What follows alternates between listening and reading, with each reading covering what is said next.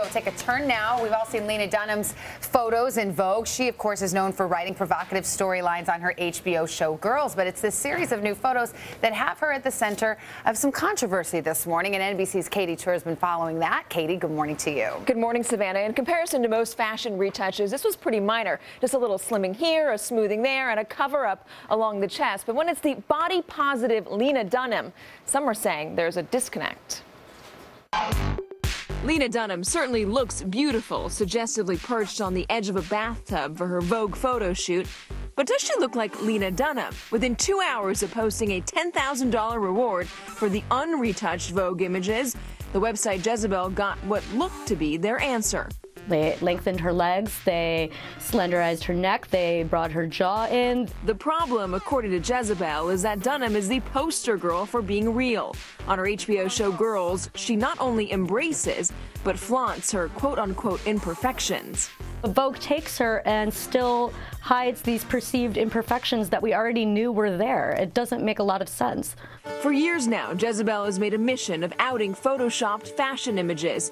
Most famously, Faith Hill's 2007 Red Book cover, where they counted 11 retouches like a skinnier arm, waist, and face. Since then, the fashion industry as a whole has been criticized for its unrealistic portrayal of women.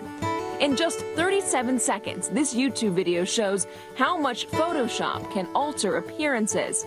Not to mention recent covers where Elle put Melissa McCarthy under a coat and showed just a portrait of Mindy Kaling, while featuring other slimmer starlets full body. Vogue editor Anna Wintour didn't respond directly to the Dunham criticism, but wrote in part, "Lena is a strong, confident woman who charts her own path, and that, to my mind, makes her an inspiring role model and the perfect cover for our February issue." Lena, right here, please. As for Dunham herself, she says she's not sure what all the fuss is about, telling Slate France, "I haven't been keeping track of all the reactions, but I know some people have been very angry about the cover, and that confuses me a little.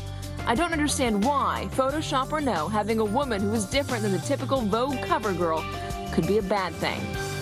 Now, Jezebel itself is coming under fire. Some are calling the magazine's bounty of $10,000 for the original photos a witch hunt. And considering how minor the changes were, they were trying to create a controversy where there really wasn't one. Savannah? All right, Katie Tur, thank you so much. Well, let's turn to Steve Adubato. He's a media analyst and author of You Are the Brand, and Robin Silverman, who is a body image expert. Good morning to both of you. Good morning, Savannah. Gosh, it seems like we see these photoshopping controversies all the time. There's outrage and then outrage about the outrage. Where do you come down on this, Steve? I mean, do you think Vogue deserves scorn for photoshopping these, or does it deserve credit for putting a real woman on the cover? Well, it goes both ways, but here's the thing. You have two brands, Savannah, they're like smashing into each other. One brand, you got Lena Dunham, who says, look, be yourself, you know, just embrace your body the way it is. But the problem is that's not what Vogue is. Vogue is a magazine that says, look, you want to be on the cover? It's not really real. It's a fantasy. It's art. And then we Photoshop, we airbrush, we do all those things. So these two brands conflict. And the problem is when that happens, you want to be on the cover? Lena Dunham, in my view, went along with it to be on the cover. And now, I think she's great, but she's saying to her fans, I don't understand what all this is about. She does, because that's not why they love her. Is that fair, though? It's not like it was such a dramatic transformation that she's unrecognizable. I mean, if you look at some of the before and after pictures, yes, there's retouching, but is it really so dramatically different, Robin?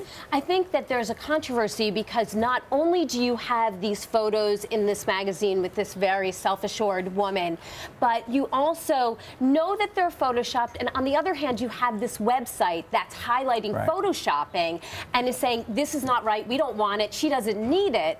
But they paid money for the photos and they dissected the photos bit by bit, and it feels a little bit like possible body shaming and also feeling like maybe we're doing more harm than good. The other thing is, first of all, she looks great. I've looked at both, and her brand is not going to take a hit in this way. She looks great either way, but I just wish that she would be up front and say, look, if she said, quote, if you want to see what I really look like, watch the series.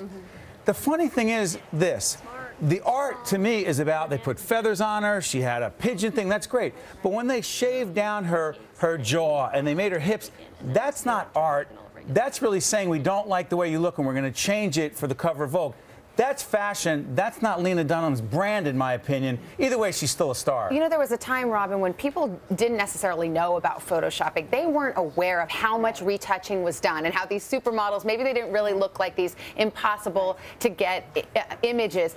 Now we do know about it. And aren't people who are buying a magazine like Vogue partly buying the fantasy? I mean, they're not buying a nature magazine or something with absolutely realistic I absolutely photos. see what you're saying, but the studies keep showing us that the more women and girls see these images that are perfect, the more body shaming we do, the more body bullying, as I call it when I'm presenting an audience, more like that kind of thing that they do. And we don't want them to look at themselves and say, I'm not good enough, and if Lena Dunham isn't good enough, how am I ever going to be good enough? And she's the role model for everyone. Exactly. It's true, and those are such powerful images, too. That's right. Good to have a conversation with you both, Steve and Robin. Great to be here. We'll send it over to Carson.